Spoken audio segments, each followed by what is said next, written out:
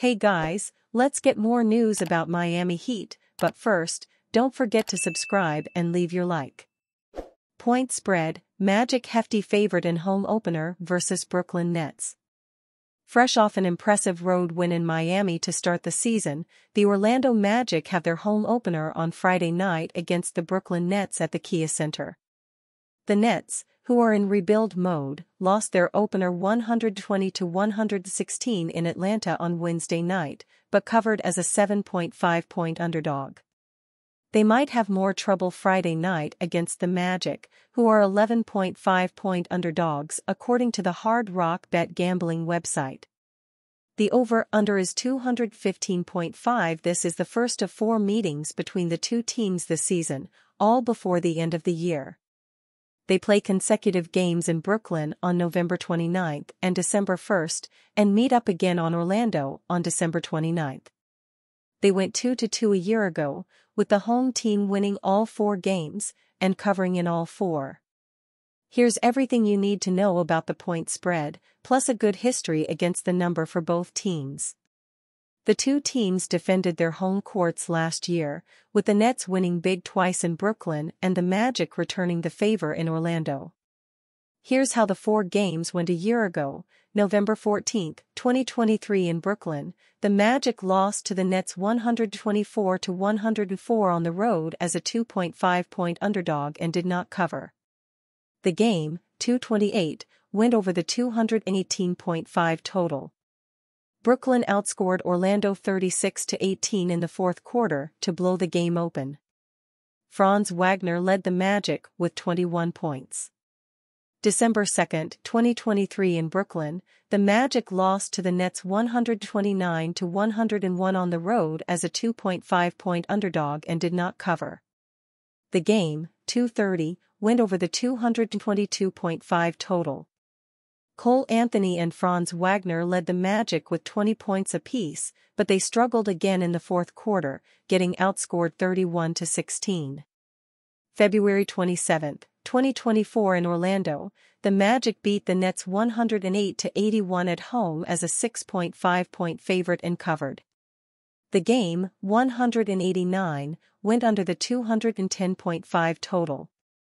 Franz Wagner led the Magic with 21 points, and his brother Mo Wagner had 16 off the bench. The 81 points were the fewest allowed by the Magic all season. March 13, 2024 in Orlando, the Magic beat the Nets 114-106 at home as a 6.5-point favorite and covered to even the series at 2-2. The game, 220, went over the 205.5 total. Paolo Banchero was nearly perfect on the night. He was 6-for-6 from the field and 8-for-9 from the line for 21 points. He also had 9 assists.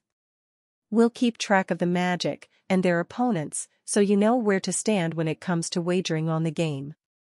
Here's what Orlando has done against the spread so far this season. Erik Spoelstra calls out Miami Heat players for one reason. The Miami Heat made a bad start to the 2024-25 season, losing 116-97 against the Orlando Magic in a one-sided contest.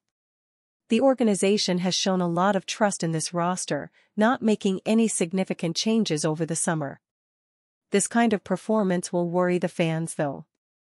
Bam Adebayo and Jimmy Butler, the Heat's 2 superstars, combined for 12 points on the night. Nobody managed more than 20. The Heat left a lot to be desired on the defensive end of the floor as well, not doing things which should be bread and butter for this group of players.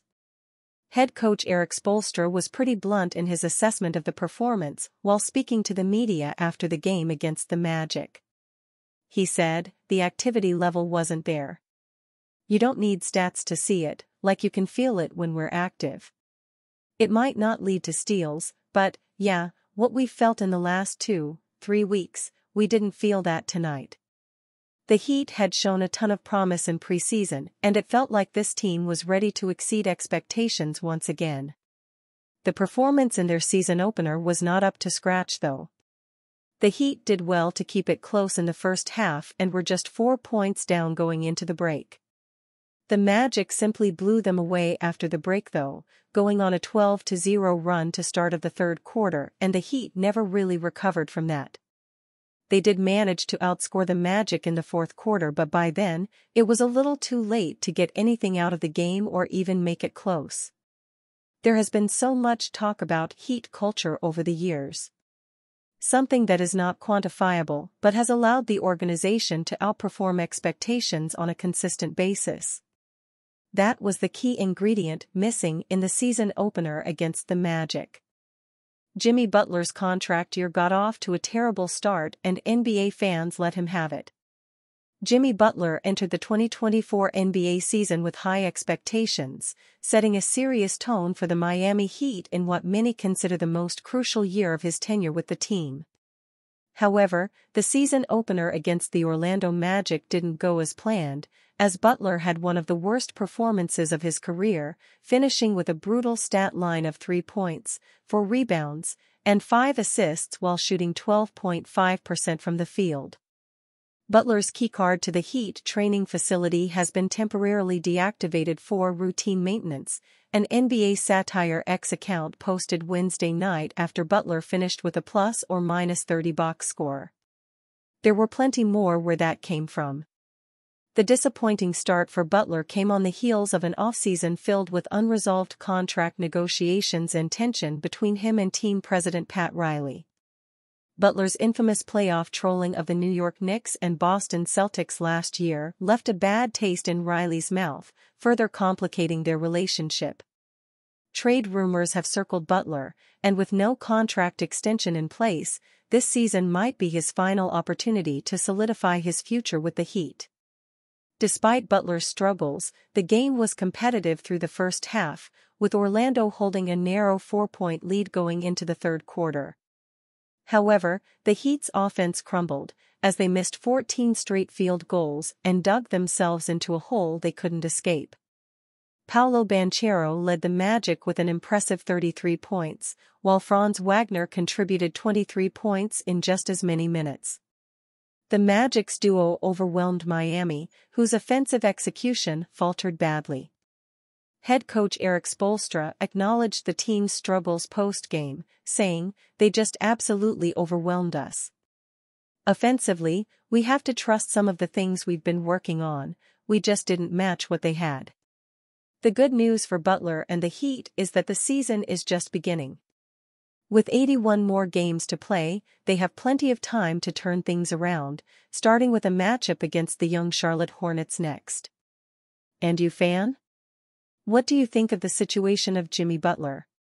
Leave your opinion in the comments.